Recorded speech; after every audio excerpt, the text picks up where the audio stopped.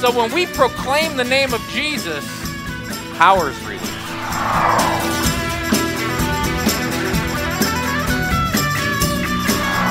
Welcome to New Dawn Community Church, the message of the week with Pastor Randall Cutter. If you'll open up your Bibles to Luke chapter 1, today we are going to look at the continuing story of God setting up His purposes. In Galatians, we are told when the time had fully come, God began to move in history to deliver His promises of a Savior who would give Himself so that our sin might be forgiven and access to our Father in heaven might be opened again through faith in that Savior. That's the essence of the gospel. The gospel is that Jesus was the Savior who had been promised from the very fall into sin, so that we might have the forgiveness we need, we might have the ability to step into the presence of the Father eternally, because that door had been shut at the fall into sin. And so the Father moved in history to make sure that His promises would come forth. And last week, in the first 25 verses of Luke chapter 1, we saw the promise of John the Baptist. The angel Gabriel shows up and says to Zechariah as he's offering incense in the temple, "Hey, here I am." Now we are told that Zechariah and Elizabeth, both from the line of Aaron, and that they fulfilled the law of God blamelessly. The credentials that are given them are very interesting. And so Gabriel goes to a couple that has served God flawlessly as much as human beings can. They follow the Mosaic Code, though, flawlessly.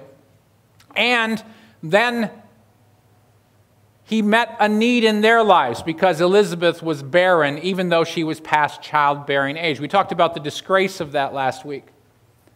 And the last thing we saw is that when Elizabeth became pregnant, she put herself into seclusion for 5 months, so that she might, by the time she steps out into the world, everyone knows she is great with child.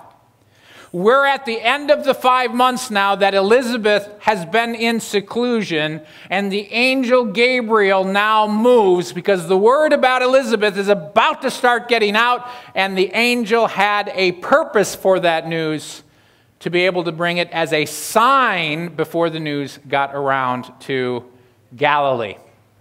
Today I've entitled the message, "When God Invades Our Space," or our reality. Because obviously Jesus was Emmanuel, God with us. He was the God-man. He was the God of the universe who became a human being, so that He might live under the law for us. And so as we look at today's message, we've seen His forerunner, which had been predicted, John the Baptist, being prophesied into existence by an angel. And now we're going to see the Messiah Himself, as He is promised by the same angel that had confronted Zechariah in the temple. So, we are in Luke chapter 1, verses 26 to 27. Just remember, all of the translations or the scriptures that you'll see up here today projected are my translations. And so it's very important for you to have your own translation of the Bible, so you can take notes and I can explain differences. And you might like my way of doing it better. You might like the translation's way, whatever. It's always good for us to learn that way. So verses 26 to 27. Then in the 6th month, the angel Gabriel was sent by God to a city in Galilee named Nazareth, to a virgin contracted for marriage to a man by the name of Joseph, who was from the house of David. And the virgin's name was Mary. So it was in Elizabeth's 6 months. I've already mentioned that. Elizabeth is in seclusion for 5 months. She's stepping out to let everyone see that she's pregnant, and the angel moves so that the word which the angel would bring about Elizabeth would be a testimony to Mary. It would be a sign that what the angel was saying was true, because Mary needed all the encouragement that she could get, right? So it was in Elizabeth's 6th month. Gabriel shows up again. By the way, Gabriel showed up to Zechariah. He showed up to Daniel. That's when we first run into Gabriel. He was one of those messengers of God that would bring God's people special messages for the times in which they lived. So obviously Zechariah and Mary, at the advent of what we call New Testament times, Gabriel comes because there are some epoch-shaping events that he will be announcing. So Gabriel shows up. Nazareth. And you know enough, if you've been around the New Testament long enough, that Nazareth was considered a backwater. It wasn't on the trade routes. You could see the trade routes from there. Well, no, you really couldn't. You had to travel quite a ways. And so it was a backwater. If you think about Zechariah and Elizabeth, they're in the hill country of Judea. They are in the place where it's happening. And that's where God put the forerunner of the Messiah. And then he puts the Messiah in this backwater, out of the way of everyone. And it's amazing that God used such an out-of-the-way place. And the angel Gabriel came to a virgin. The Greek word is Parthenos. You can hear the word Parthenon in there if you know any of Greek structure, architecture. But the word Parthenos means virgin. It's going to become very clear that it means virgin as we go on, because Mary starts describing herself. And there's this, if you ever want to find out, when you're looking at a Bible translation, you're saying, is this a Bible translation that is faithful to what the Bible says? One of the scriptures you need to look at is Isaiah 7:14. We'll see it today. If they translate the Hebrew word alma as young woman, it means that they are grinding a theological axe that you do not want sharpened on your head. Because the word alma most often meant virgin.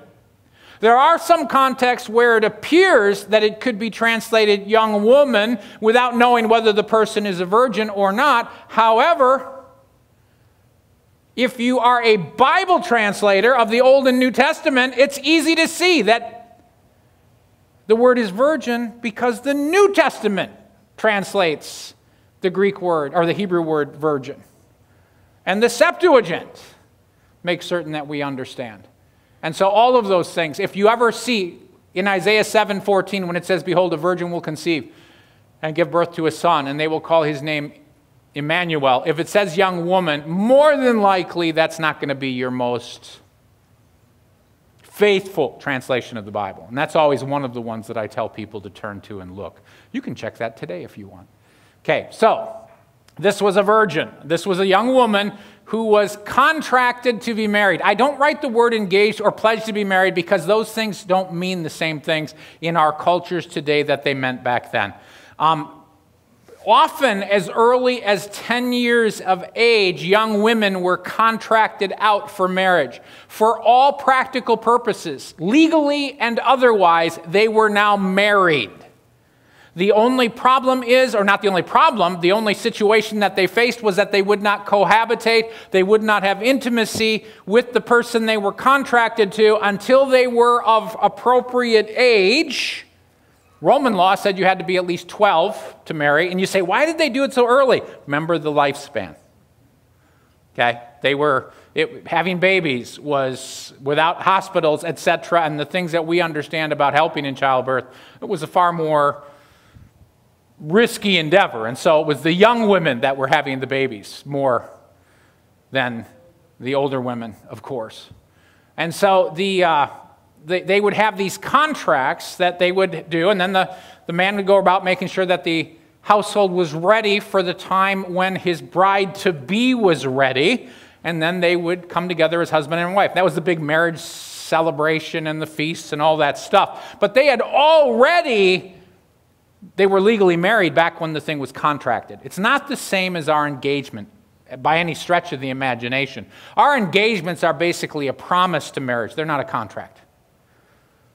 It's not the same as breaking a contract when you break a promise. A woman who was in Mary's state of being contracted, the only way out of the relationship was divorce. Could be broken by divorce. And if her husband died during the contract period, she was a widow. So she'd be a virgin widow. I mean, just think about the contradiction in that to our minds because of how we view things. But for them, that's why I wanted to do something different than to say pledge to be married or engaged, because it's a far different concept than what we can understand from our culture. So Mary was contracted, this virgin was contracted for marriage to a man by the name of Joseph. He was from the house of David. Okay, so it was Joseph or David's house. He was right away, we're going, oh, okay, this is someone who is in the right bloodline. We don't get the fullness of the bloodline from Luke. Matthew has Joseph's bloodline in it. Luke has a bloodline in chapter 3, but it appears to be Mary's bloodline, just to point out that Jesus has the blood of David in him through Mary's line, and then he has the right to the throne by adoption through Joseph's line. And so that's how this thing is coming together. Resolves a curse in the book of Jeremiah because Jeconiah was cursed. He was a king, and it was said none of his descendants will reign on the throne. And Joseph was one of his descendants. But Jesus wasn't. He was adopted. And so he got the right to reign on the throne without having the bloodline, the cursed bloodline that God said none of his descendants will reign on the throne. So, the virgin's name was Mary. Obviously, we are all well aware of that. Verses 28 to 29. When he arrived, Gabriel arrived, he said to her, "Rejoice, you who have received a gracious gift. The Lord is with you." But she was confused by his greeting and considered carefully what sort of greeting it might be. Notice it said that fear gripped Zechariah last week. He was greatly afraid. That's not the situation that we have with Mary. We're not told that she was gripped with fear. The angel says later, don't be afraid, so there had to be some fear level rising up. I mean, she's in the presence of an angel and all of this weighty stuff, but the first thing that we're told about is she's just confused by what's going on and trying to figure it all out. So she is called one who has received a gracious gift. The word describes someone who's received a freely given gift. And so the angel shows up and says, God has given you something very precious. And God has given it to you freely. That's why Mary had to think about it. What is he giving me? What has he given me? What is it that I have that's different than any other young Hebrew daughter of Abraham, who is... So, I mean, you can understand why she'd be confused, because she's going, I can't see what this is. That's why, of course, you'd be confused. You'd be confused, too, if an angel showed up and you don't think of yourself as very special. You're just a normal Christian wandering around, and an angel shows up and says, you've received this amazing gift from God. Well, you know enough from Mary now to say, I'm going to wait until he speaks a little bit more, because he defines it as he goes. But it wasn't at first. It was like, what are you talking about? She lives in a backwater called Nazareth, living in an area oppressed by the Romans, just like every other area of Judea. What are we talking about? The angel said, the Lord is with you. That's, imagine she's probably around 12. She may have been slightly younger, because you could contract even earlier. Remember, these were arranged marriages. Sometimes contracted marriages, especially in other cultures, would happen just about at birth. And so this is a young lady, probably still before puberty. Probably, because of what happens next, had just reached puberty. And so we have this situation. The Lord is with you. So she says she's confused. It says she's confused, but I like the part where it says she's thinking. Sometimes your translations say pondering. That just simply means carefully considering what has been said. You know how you can do that when you're hearing, if you've ever received a prophetic word publicly or in a situation where it's really the Lord, it's kind of like the space-time continuum changes around you. And you know what I'm talking about. Because suddenly it's like everything opens up and the words slow down and your mind speeds up and you are able to think about the words that are being spoken, even as they are being spoken in a way that normally you don't think you can think that fast. And the implications, when I get a word like that, I'm bringing up what could this mean and dismissing ideas as I'm hearing the word which is coming forth. That's what is being described with Mary. She's considering carefully. Now, don't think that a lot of time has passed. Again, it's like the space-time continuum opened up, her mind speeded up, or everything slowed down. Whatever the case, Mary was able to quickly start to think, what in the world is going on? And think about all of the different things that were happening.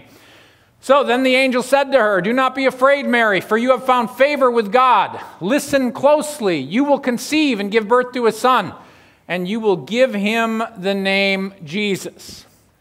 The angel uses a form of the Greek verb which you could translate, "stop being afraid." However, in later Greek, that lost, and this is later Greek by this time, that lost some of its intent. And so he may have just been saying, I know you're feeling uneasy, just don't worry about it at any stretch. He says, you found favor with God. I want you to think about the fact that Elizabeth and Zechariah, before the angel shows up by them, we're told all their credentials. What was their bloodline? Well, we've got that from Mary and Joseph, but we don't have the obeyed or fulfilled the law perfectly. Is there anything that she had done? She was a pure child in the house of Israel. She was like Moses, who was a special child from the very beginning. We have nothing on Mary. And I think one of the reasons is simply this, because if the Father God is going to give someone the favor of having the Messiah, it's a given that the young lady has been prepared, that she is the one. Remember, Jewish young women, they all dreamed of being the mother of the Messiah. And Mary was the one. And that's why when she starts hearing this, she has to be thinking to herself, I can't even imagine the rushing of blood, the flush of knowledge and the understanding and the heightened sense of awareness because of everything that she is experiencing as she is hearing the message about who she is in history and what it is that's going to happen to her. This has to be an amazing moment for her. By the way, some of your translations, the King James especially, has the words, "Blessed are you among women," in Gabriel's mouth. So if you see that where it says, Gabriel says, Mary, greetings, blessed are you among women, that is pretty clearly not in the text there. It's what Elizabeth says to Mary later on, "Blessed are you among women." There's a whole lot of manuscripts that don't have that in for Gabriel. And then some of the manuscripts have it in. And so when you see that, you go, well, Elizabeth said it. If Gabriel said it, no one would have dropped that out. However, because Mary was such a highly esteemed figure in the early church, it would make sense that some manuscripts would bring it from Elizabeth's speech into Gabriel's mouth. So that's how you make the determination when you're looking at, hey, there's some transcripts that have that in. You ask yourself, why would they have dropped it out if it was there? And the answer is they wouldn't have. They just wouldn't have.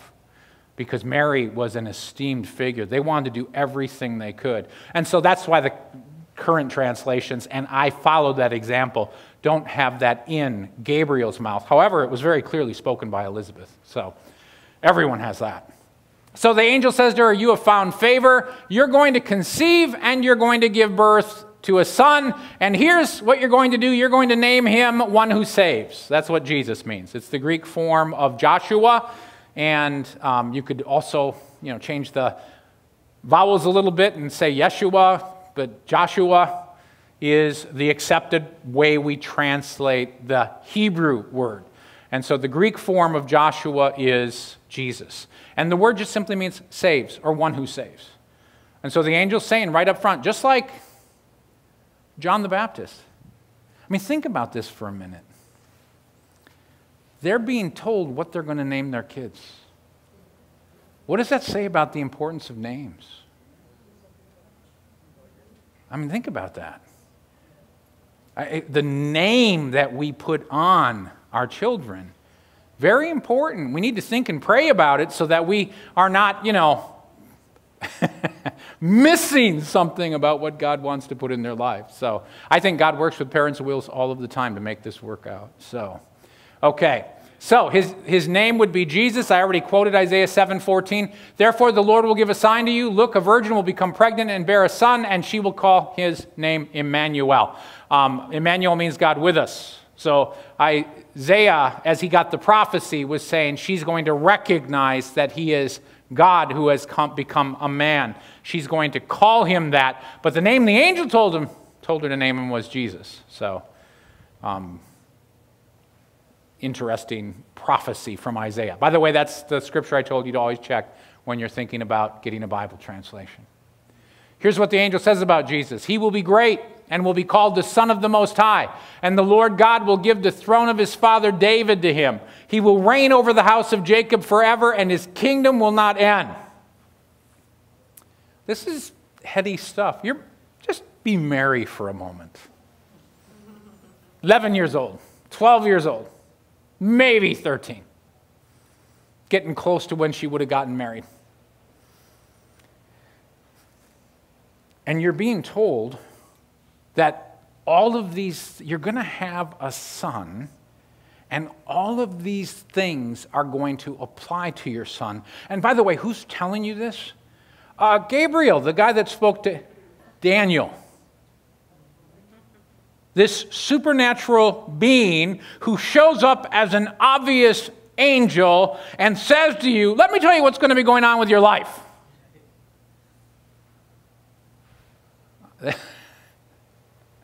Be prepared for weird things, okay? Just be prepared for weird things. This is weird. I'm just saying this. Mary had to be, no wonder she was confused. She was being made, as far as Israelite women concerned, the center of Israelite history for the women of Israel. Bearing the Messiah. That had to be amazing. He will be great, the Son of the Most High. Interesting, Gabriel said to Zechariah that John would be great in the eyes of the Lord because the Lord would see him as great. Remember, he's greater than anyone that had been born of women before. However, the least in the kingdom is greater than John because the kingdom is something we step into as we fight against our natural inertia and antipathy and all of the things that prevent us from going after God. And when we step into the kingdom, we have fought a lot to get there. We've overcome a lot to get there. John overcame a lot to get where he was, and Jesus says to get in the kingdom, you're going to be even greater than John. It's that much work. From the days of John the Baptist until now, the kingdom of God has been violently advancing, and those who are able to put down their own inertia and violently put it down and to get over every obstacle that's in the way are going to enter it. And so, however, John's called great in the eyes of God. Jesus is just called great because, of course, he was God with us. He would be great. It's called the Son of the Most High. The Most High is a Hebrew, like a Semitic way of referring to God, the Most High. And the Son of the Most High, amazing picture. He would be the Son of the Most High, which we understand that as Christians to mean more than just a Son of the Most High or just someone who is specially blessed by God. We receive it at a much higher level than that, even these first references to it. David's throne he would receive. And he would, it says God will give him the throne of his father David, which means we understand right away he's the Messiah. This is the word that says, by the way, in case you've missed it up until this particular point in time, this is Messiah. And he will reign over the house of Jacob. Jacob's house was over all of Israel. By the way, there's a natural Israel and there's a spiritual Israel. Okay, Jacob's house. And it's going to be a never-ending kingdom. Jesus, when he suffered and died, instituted that kingdom. When he rose again, he instituted that kingdom. And when he sent his Spirit, he instituted that kingdom. He is now reigning on high through his people on earth. There will come a time when he comes personally to demonstrate that he's been reigning. But until that time, and by the way, that's fast approaching. Amen. Because the time of the Gentiles has been fulfilled. That's clear. Jerusalem would be trampled underfoot, Jesus said, by the Gentiles until the time of the Gentiles is fulfilled. That means in the lifetime of many of us that Jesus' words were fulfilled from 2,000 years ago almost. That's amazing. We're living during that time. When God invades space, we're going to, those words, our space, that's going to mean more than we can even begin to understand in the future. So it's a never-ending kingdom. So now, Mary's got some questions. Remember what Zechariah's first question was? Well, what's going to be the sign of this? And Gabriel's standing there going, I'm the sign. But now I'm going to make you the sign. And he lost his ability to speak and hear. Well, Mary doesn't go in that direction. Mary probably hadn't lived long enough to develop that level of cynicism, let's just be honest, right? Mary said to the angel, how will this happen since I am not having sexual relations with a husband? So she's seeking direction. I mean, she's thinking, well, am I going to marry Joseph and this is going to happen? What's going to happen? She understood. She's asking the question because it sounds like it's imminent. There's something that we're probably not picking up from the conversation that makes Mary know. I mean, sometimes when you're having an experience with God, God's saying something to you, but you know something in the background automatically. So more than likely, Mary had this background knowledge that this is happening right now. This is not something that's being delayed. We know that that was the case because of what happens later as we follow the timeline. This did not happen 3 months later. This was happening at the moment. And so Mary's like, how will this happen since I'm not having sexual relations with a husband? Are we supposed to move up the marriage? What's going on? By the way, I'm very clear about what she was talking about. The Greek word "no" it means having sexual relations. It doesn't help anybody in our culture to use euphemisms rather than what is really being spoken about. No one in her culture would hear "no" meaning the word which speaks about knowledge. They would know instantly she was saying, I'm not having sexual relations with anybody. Because that's what the word meant. And when we take euphemisms, and this is throughout the Bible, because in English we don't want to be so offensive, we've got to be a little bit religious, and we don't want people to be offended that we might think that, oh my goodness, Mary would talk about sexual relations. Well, she understood biology 101. And she was going, I'm not currently having a sexual relationship with anyone. How in the world am I going to get pregnant? She understood how pregnancy happened.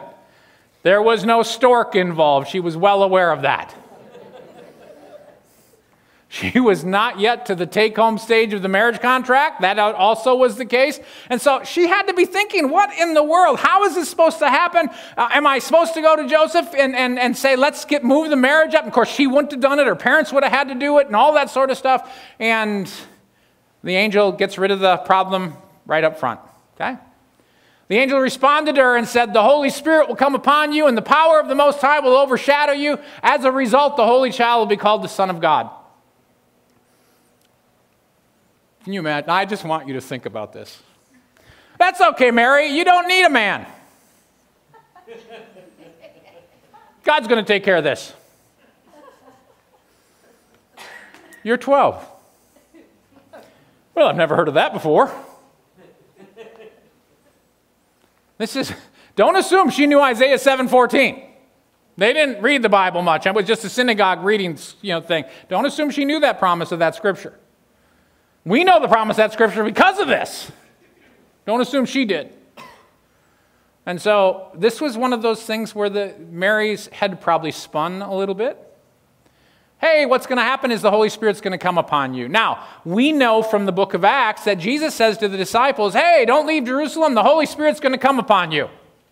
So there was going to be an empowering that comes upon Mary, just in the same way that the disciples had the Holy Spirit come upon them. Same Greek word, same picture of the Holy Spirit coming upon. If the Holy Spirit comes upon someone, power is released. The Holy Spirit came upon Samson and David and the Old Testament heroes, even on King Saul. And, powerful things would happen. They were anointed to be able to do incredible things. Saul was empowered to raise up a kingdom from nothing. Now, he made some messes, to put it mildly, but he was anointed to do an amazing thing. And David, of course, was anointed by God. When Samson had the power of the Holy Spirit come on him, the bonds that he had on his hands turned to ashes. When the Spirit comes upon you, the picture of power is intense. And that's what the angel is saying. By the way, Mary, don't worry about it. The same one that hovered over the earth in all of its formlessness and brought it all together is able to handle this. Okay. The power of the Most High. The Greek word is dynamis. It's the normal word for power. It just simply says God's power is going to touch you. When we talk about the energy that is released in our spiritual gifts, we talk about the supernatural energies of God. It's not the same Greek word, but it has the same idea behind it, that there is supernatural energy, supernatural power that was going to enter her body, and it was going to cause a conception to take place apart from a male seed. It's the way it is. That's what a virgin birth is. Biology 101. He said, you're going to be overshadowed. The power of the Most High is going to overshadow you. That is an interesting word. It's the word which is used by both Matthew, Mark, and Luke to describe what happened at the Transfiguration. It says the glory of the Lord showed up and it overshadowed them. It's like they were standing in the midst of God's power and glory. There was an overshadowing going on. In Acts chapter 5, verse 15, we hear this. This is an overshadowing that is being described. The same Greek word.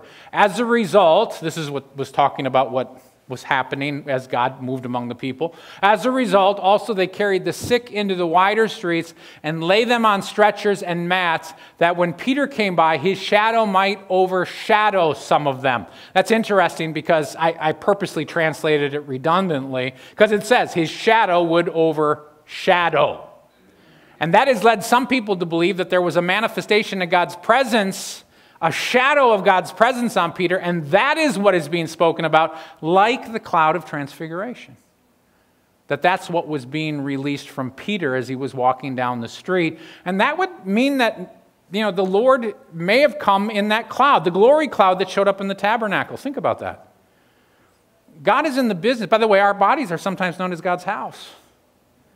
And God showed up in the glory cloud in the tabernacle. God showed up in the glory cloud in the temple, and it may simply be that God, this glory cloud came. Her parents were like, what's this all about? But it's an overshadowing. That's the whole picture. In the Septuagint, if you really want to find out what the word overshadow means, this has nothing to do with God, but it teaches us how this word is used.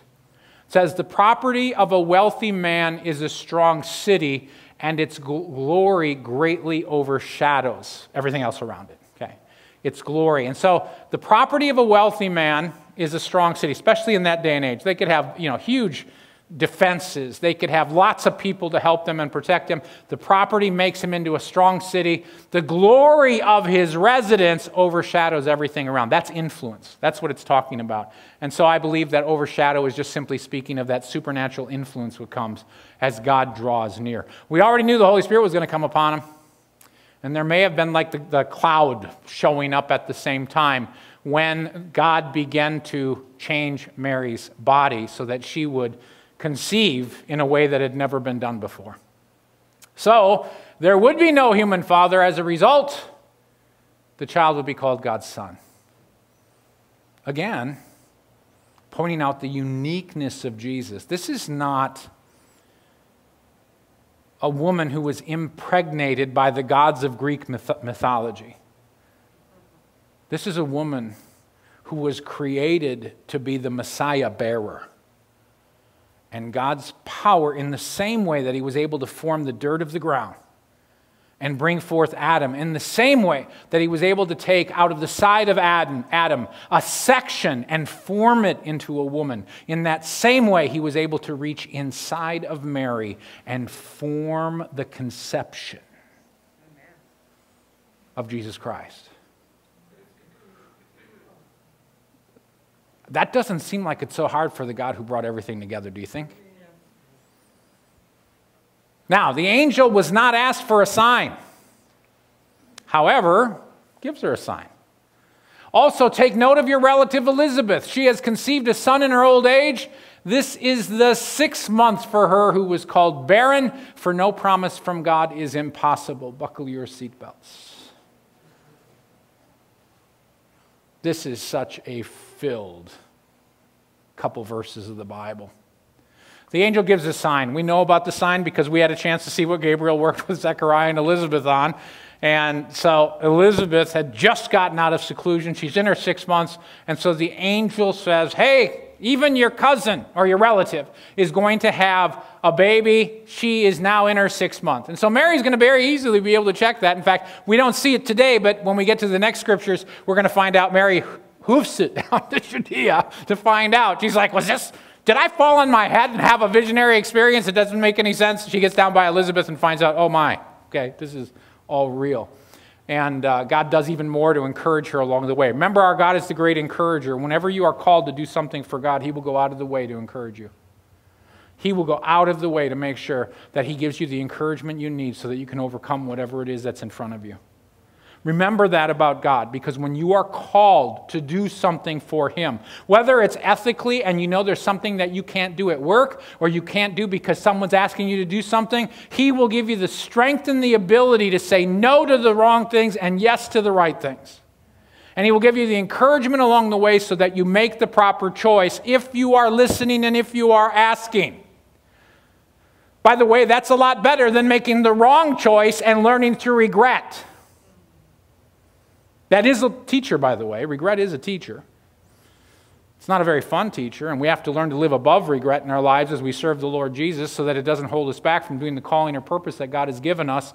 One of the great enemies of Satan is regret in our lives when we have confessed our sins and when we have come before our God and been forgiven. And then Satan will use, and boy, I should speak especially to the younger people in this room because the older people know exactly what I'm talking about. But one of the great hammers that Satan uses on people who are more experienced in their lives is the issue of regret. And he makes them believe that they have disqualified themselves because there's Satan's job is to make you realize how awful you are because of your past choices. And we have to live above regret. Amen. So it's important for us to ask God ahead of time and then find out, and say, oh, I know what's the right thing to do. And he'll give you the encouragement to go through whatever it is that you have to go through so you don't make those choices that Satan can use later against you and hammer you into thinking that you no longer are worthy of God's call or purpose in your life. God's the God of forgiveness. Look at how Jesus forgave. Do you know, if you ever want to figure out how God uses people that are really not that nice, just look at Jacob. Jacob wasn't very nice. I mean, he was a very not nice person. He was crabby and complaining, lied to his brother even after his brother said, I want to help you. Oh yeah, you go, I'll follow behind. His brother leaves, he goes, whoa, the other way. It was, I mean, what an individual. When he finally got the word about Joseph, it's like his heart was turned and he came into the fullness of God in his life. And from that point on, watch what he says, because it's like every word that comes out of his mouth is a prophetic word from God. Because something happened to revitalize his heart and his life. But when you think about some of the people that the Lord has used, Samson, good night. He fulfilled God's purposes for 40 years, acting as a judge of Israel, and you would not have wanted him as a neighbor. He might have burned your house down just for fun. He wasn't a nice man. Didn't obey God very well. was someone who was always falling into trouble. Think about the people God uses and realize that He's the God who can forgive when we turn our hearts to Him. We don't have to live in regret. But it's, like I said, you can do it the hard way or the easy way. The easy way is saying to God, Lord, the right way, I know the right way, the ethical way to do this thing. Please give me the grace to make the right choice and to be able to be encouraged along the way so that I know that you are with me. And that's what was happening with Mary. She needed encouragement along the way. And so the angel gave her encouragement. And then that famous phrase the angel says, nothing is impossible with God. Well, it doesn't really say that, but it's close enough. No promise from God is impossible is probably one of the best ways to say it. No word of provision is another way you could say, because the Greek word is rhema, and rhema is more than... Rhema can just mean a word or a statement. It depends on the context, like every other word. But when it's talking about something God is speaking, it's more of a promise. It's more of a promise of a provision. The literal words here, literally, okay, if you were going to just be really wooden out of the Greek language, it's for every word from God is not impossible. For every word from God is not impossible. Well, you know how we clean that up, right? Because we don't talk that way. We would not say every word of God is not impossible. We'd say nothing is impossible. Just the way we speak, because it doesn't fit in our heads otherwise real well. And the main word means promise. No promise of God is impossible. Remember when Jesus was tempted by Satan in the wilderness? And Jesus was told by Satan, hey, turn these rocks into bread so that you can feed yourself, because you've been fasting for a while and God isn't taking care of you. And Jesus says, hey, man does not live on bread alone, but by every word that proceeds from the mouth of the Father.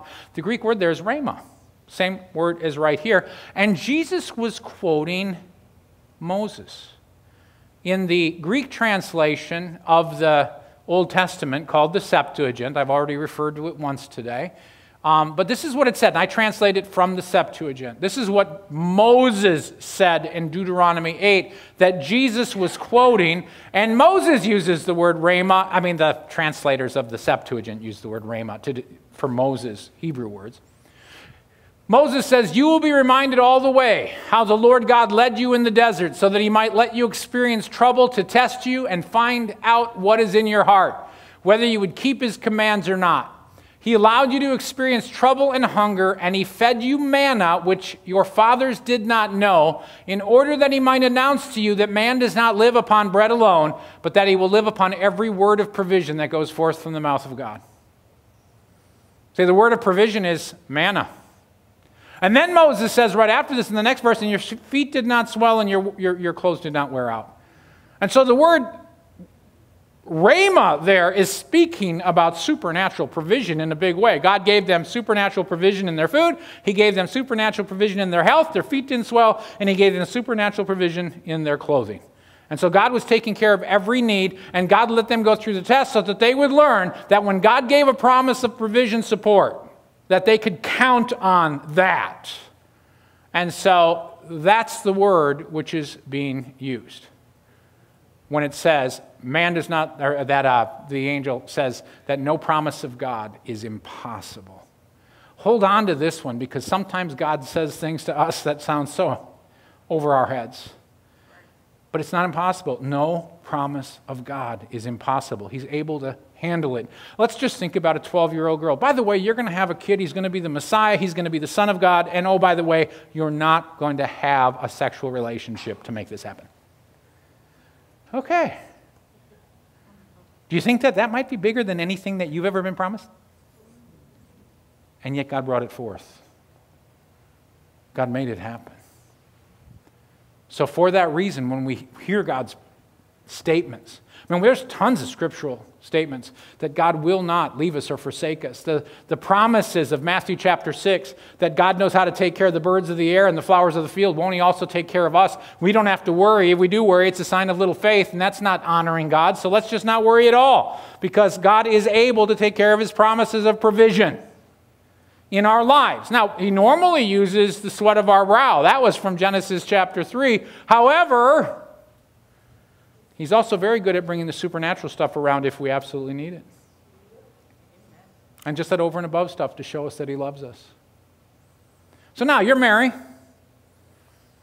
You've been told by the angel all this stuff is going to happen. And you think to yourself, I'm only 12 or 13 years old, how do I respond? And Mary has this exemplary response. Mary said, look, I am the servant of the Lord. May it happen to me as you have promised. Then the angel left her.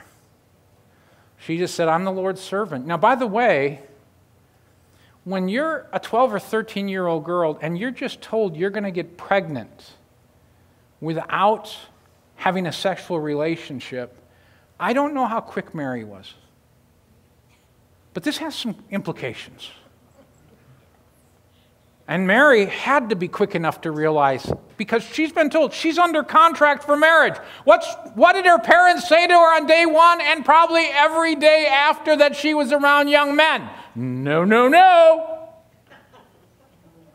Don't disgrace the family. Don't do the, you understand. It's like, no, we don't, don't go by Joseph alone. Don't go by anybody, because if you go early to Joseph and you guys have a sexual relationship and you get pregnant, the disgrace is indescribable. So Mary thinks it true, at least at the level that she's able to say, well, I think God's going to be able to handle this. Let's face it, if God's able to make me pregnant without a man, he can take care of me the other ways too.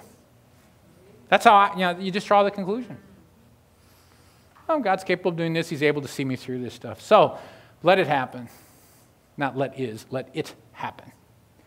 And then the angel, she says, let it happen to me as you have promised. The word is rhema again. Let that word of provision that you have just given, let it happen to me just like that, according to your rhema. So when God invades our space, it's not always comfortable. It's just not. I don't think that God had a great deal of concern about Mary's comfort level here. When the time had fully come. If he did, don't you think the angel would have waited until her mom and dad were around to give this? Have you ever thought of that? All the angel had to do was wait for mom and dad. And then Mary would have not had to go through the horrible confrontation she had with her parents. And if you didn't think she did, you don't know that culture.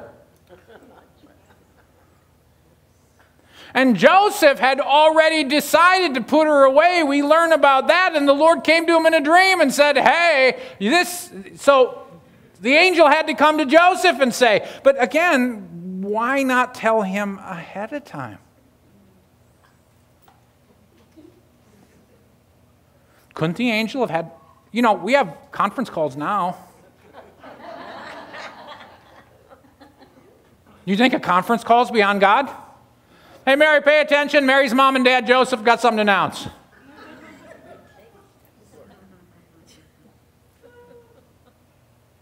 What does that mean? It means there are times that it's okay, just like Moses said to the Israelites, for us to step into stressful situations to find out what's in our heart and to whether we will pursue God no matter what it costs. Mary had to face her parents, her relatives, her contracted husband. The wrath of her culture. She never got out from under that, by the way.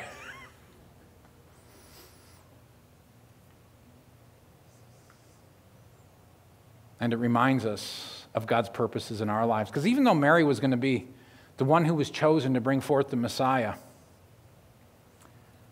she still had to grow. She still had a life of learning in front of her. She still had to learn the ways of God. Just like we're learning the ways of God. As Christians, we have doctrines, right? And that's important to have doctrines. Doctrine just means teaching. We have teachings from the Bible. Jesus Christ is true God, true man. That's a doctrine. Jesus came to save us from our sins. That's a doctrine. If you believe in him as your Savior, you will have eternal life, and he will put his Spirit in you. And you will have a relationship with him throughout eternity. That's a doctrine. So we have doctrines. And these doctrines we're taught and we learn because we have the Bible, but we have far more than doctrines. We have our experiences with God that teach us about his ways. Most of the things that we experience are well contained in Scripture. You'll find it when you go through your experiences with God. You'll find the examples of it in Scripture, but it's interesting that most of the time before we have the experience, we have a hard time seeing it in Scripture. But once God has knocked the blinders off our eyes through our experience, then all of a sudden we say, oh man, yeah, that happened that same way. That's exactly what David had to be going through. That's what so-and-so had to be going through. When God invades our space, it's never comfortable. But it's right. So grab onto Him. Keep close to Him. And do not forget that you too are His humble servant. Let's pray. Lord, thank you for this opportunity to study your word. Thank you for giving us this humble servant, Mary, and her encounter with the angel so that we can see life released in her in an amazing way. I ask, Lord, that you would, on this day, help us to prepare our hearts for when you invade our space. In your name, Jesus, I pray. Amen.